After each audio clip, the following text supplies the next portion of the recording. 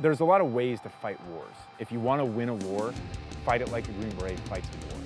It's not just one raid to rule them all. It's a full spectrum mission.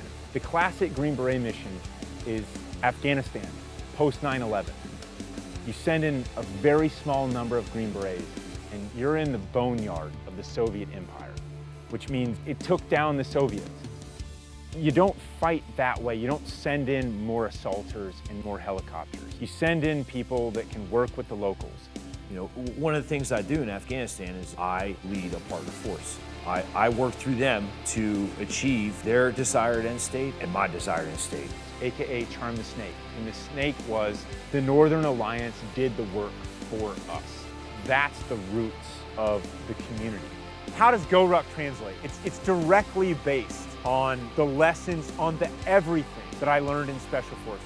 In the beginning with all the GORUCK events, it was just a guided tour and you just got crushed for 8-10 hours. You learn something about yourself, but I wanted to do something different. I wanted to bring some of the things that I had learned after a few of the trips that I've been in Afghanistan with. And I wanted to bring a little bit more teamwork into it and a little bit more leadership into it. So how do I teach these guys some leadership? Well, I could give them a bunch of war stories of stuff that I've done in Afghanistan. That's all cool, and you can read books and watch movies on that kind of stuff, but like, how does that like relate to actually doing it?